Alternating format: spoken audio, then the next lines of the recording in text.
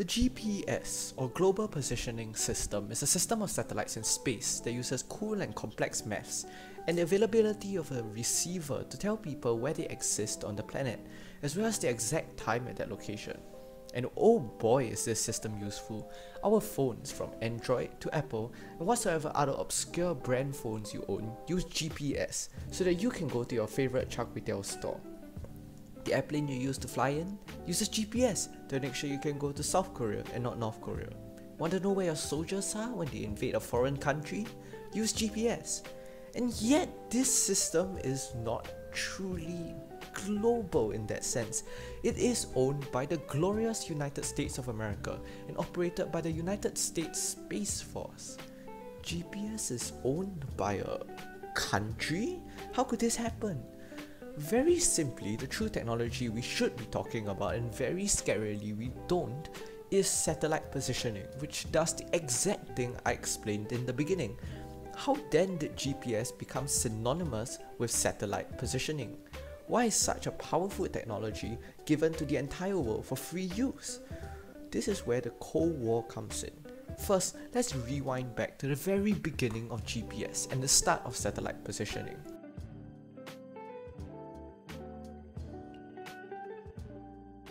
It all began with, surprisingly or not, the Soviet Union's launch of Sputnik 1 on the 4th of October 1957, which was the first ever artificial satellite launched into space, which begins this whole fiasco. In 1957, the Cold War was ongoing, the Korean War was still at a stalemate, the Vietnam War had just begun, and the US and Soviet Union still wanted more drama. The breach of the next frontier, space, was just the trigger the US needed to fight the Soviet Union on another front. The aptly named Sputnik crisis would occur, where the previously unknown ability for the Soviets to send things into space scared the pants off the US, and especially the army, since things can also include nukes. The very ability itself showed the technological gap between the US and Soviets, which was a humongous, gigantic, absolutely massive no-no for the US. Thus, to counter the fact, the space race would occur. The US would begin to pour billions of dollars into improving their space technology, and especially aiming to send living humans to the nearest natural satellite to Earth, the Moon. This race, however, will be put in the background, and these two people, William Guer and George Weffenbach, would now be put into our limelight. After the Sputnik launch in the Johns Hopkins University's Applied Physics Laboratory, or APL, they started to monitor the transmissions from the satellite to learn more about this revolutionary technology.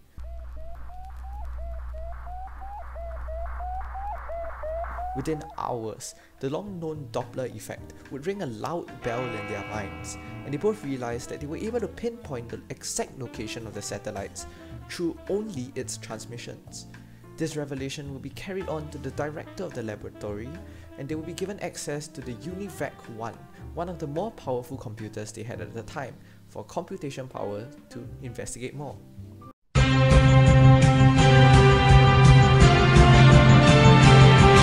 If they could find the satellite's position, couldn't they find the position of the person tracking the satellite? This question wasn't just posed by Frank McClure, Deputy Director of the APL for Curiosity, but as with most things during the Cold War, was aiming to aim nukes better. Specifically, the Polaris missile planned to launch from a submarine, which required the Navy to track the submarine so they didn't lose an entire nuke. In addition, in the event of the need to launch nukes, a much shorter time will be needed to calculate and properly launch the nukes to their intended positions, since their location was very easily found in the deep, dark depths. In 1959, the project was now joined by the Defense Advanced Research Projects Agency, or DARPA, led by Dr. Richard Kirschner, who would embark to answer the above question by developing a new system called the Transit System, which would be launched in September 1959. Unfortunately, the first satellite, Transit 1A, would fail to reach orbit. The second satellite, Transit 1B, was finally successful, and on April 13, 1960, the first step towards a satellite navigation system would be taken. 4 more transit systems will be launched to increase the accuracy of the system and give relatively accurate readings every 1 hour or so. Continued developments in the 1970s led to the ground-based Omega navigation system, which operated somewhat similarly, although more reliant on large transmitters similar to a radio. It's worth noting at this point that the entire world, or at the least the civilian population at large, was utterly ignorant of the fact that the US government had the almost magical ability to showcase a person's position at the snap of a finger. The very thought of removing the clumsy, confusing maps and slow, inaccurate radar systems was out of the picture. The transit system would have been good enough, if not for the ever-growing threat of mutually assured destruction into the 1960s. Funding continued to pour into this brand new navigation technology to better track launch positions of submarines carrying nukes, arguably the original reason why all of this was invented in the first place. It was also then thought that bombers could potentially make use of this technology too to drop their payloads with more accuracy, with the proposal of a mobile system for accurate ICBM control, or MOSIAC. The transit system was way too slow to handle the speed of aircraft and thus unsuitable for MOSIAC, so something had to be developed. But with the emergence of separate projects such as Timation, satellites aiming to provide accurate timings, SECOR, a system that uses ground signals to improve the precision of orbiting satellites, and finally Project 621B, which outlined essential concepts that would be required for MOSIAC. With this, researchers began to realize that they could combine all of these into one super-powered system, and thus the GPS was born. During the Labor Day weekend in 1973, a meeting of about 12 military officers at the Pentagon outlined the Defense Navigation Satellite System, or DNSS, later named NAVSTAR, and later again NAVSTAR GPS, as the need to clearly group satellites launched under the name NAVSTAR. From 1978 to 1985, 10 prototype satellites would be sent into space, and then the threat of the Cold War would catch up.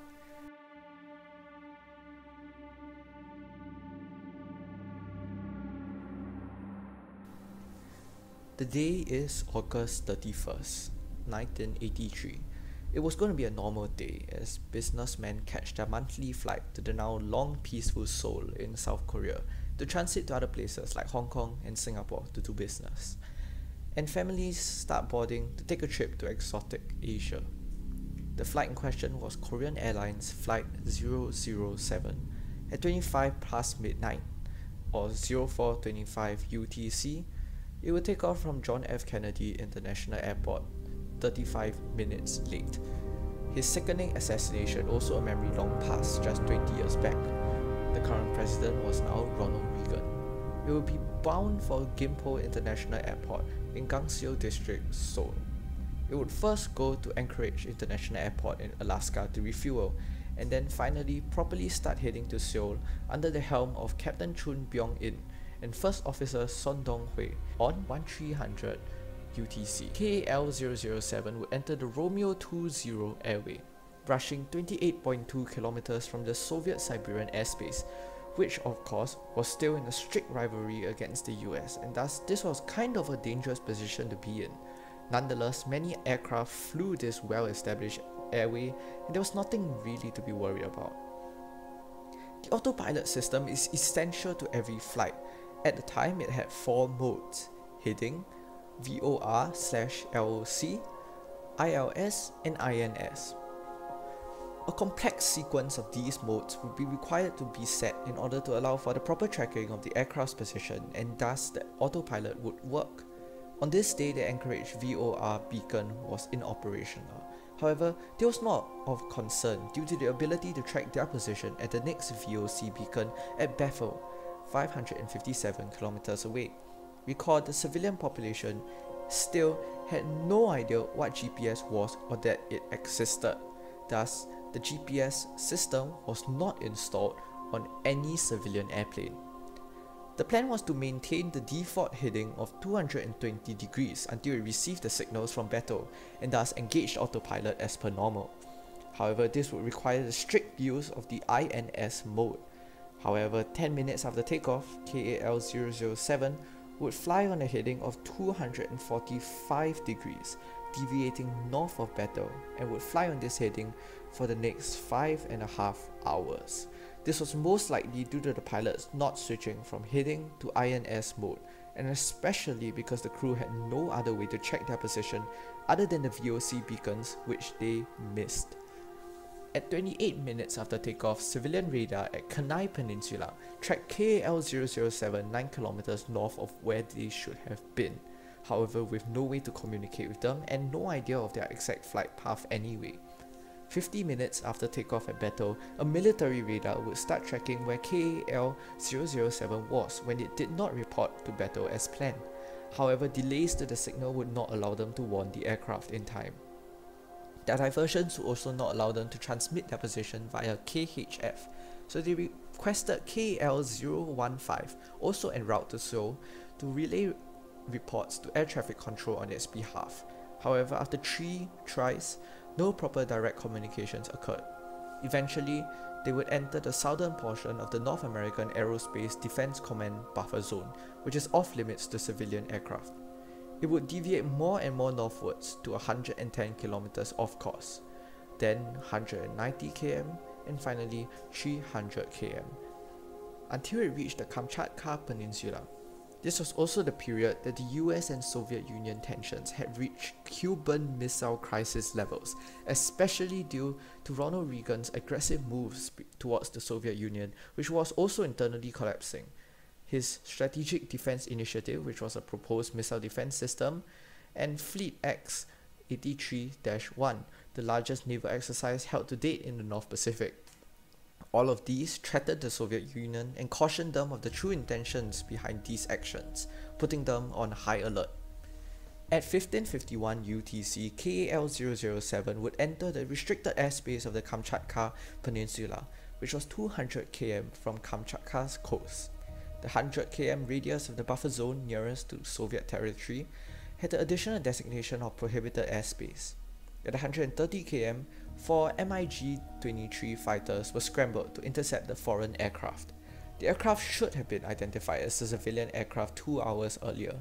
However, due to the false report that the key warning radar for Kamchatka Peninsula was fixed after weather-related damage, this could not occur. As summarized by Soviet Air Force Captain Alexander Zhuvaev, which defected to the West in 1989, he states, "On the Kamchatka Peninsula, the key warning radars, Right. and they were not operational. Moscow knew about this fact, and Moscow made a big pressure on the local authorities to fix them." In other words, this would have been the radar that would have tracked not just KAL-007, but all flights coming across that area? Yes. And there was no operational radar? No operational radars. They reported to Moscow that they fixed those radars. So They lied to Moscow? yeah, they lied to Moscow. But because of those radar problems, the Soviet pilot didn't catch up to the plane till it was leaving Soviet airspace. There was no time to identify it, and since the Soviet Far East Command didn't want Moscow to know that they hadn't been able to fix the radar, they couldn't let the intruder get away. They had to shoot KAL-007 down. Some people Lied to Moscow. trying to save their ass. the commander of the Soviet Far East District Air Defense Forces, General Valery Kamenetsky, would have an argument over how to deal with the plane with his subordinate Anatoly Komyukov, commander of Sokol Air Base. Both agreed to destroy it over neutral waters and obviously within the restricted airspace. However, Kamenetsky insisted on identifying it first, while Komyukov insisted to attack it since it had already intruded into their territory. Meanwhile, an hour had passed and it was now approximately 14:51 UTC, and the fighters were still tracking the aircraft as it flew over Kamchatka, leaving Soviet airspace, now classified as a military target. It re-entered the airspace over Sakhalin Island.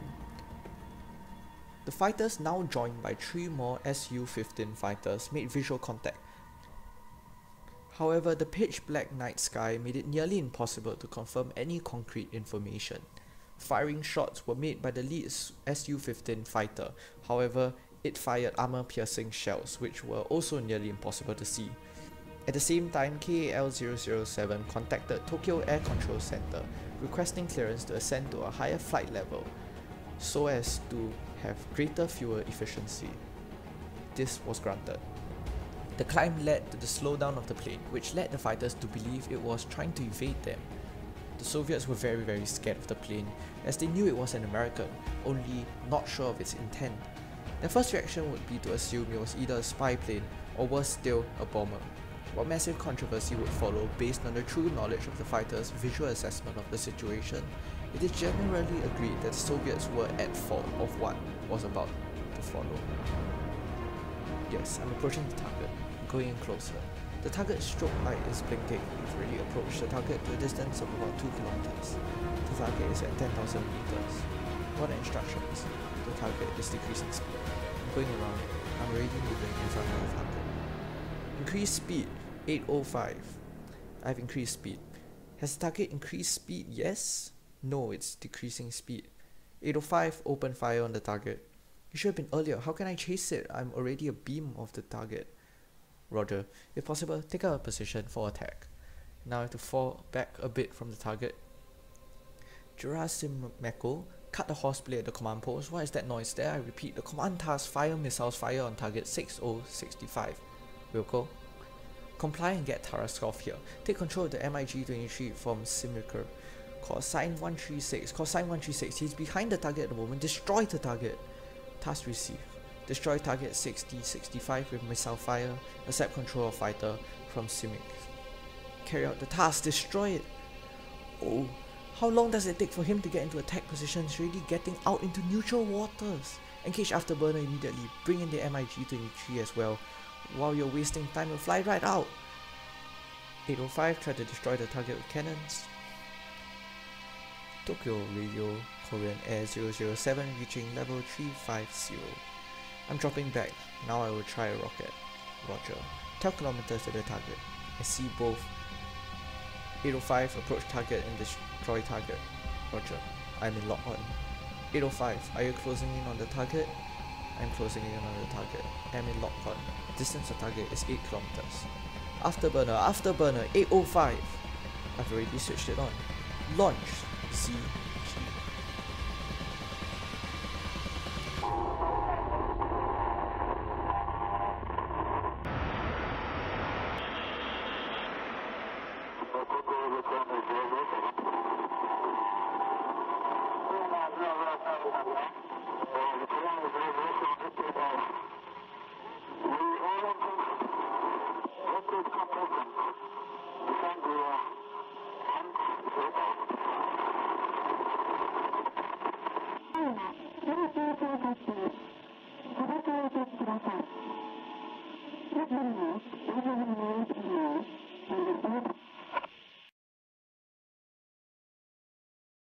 The aircraft will be reported to descend rapidly in spirals over Moneron Island for approximately 11 minutes before breaking apart in mid-air and crashing into the ocean. All 269 people on board were killed. The South Korean government would issue an announcement 6 hours after the attack that the plane had merely been forced to land abruptly by the Soviets.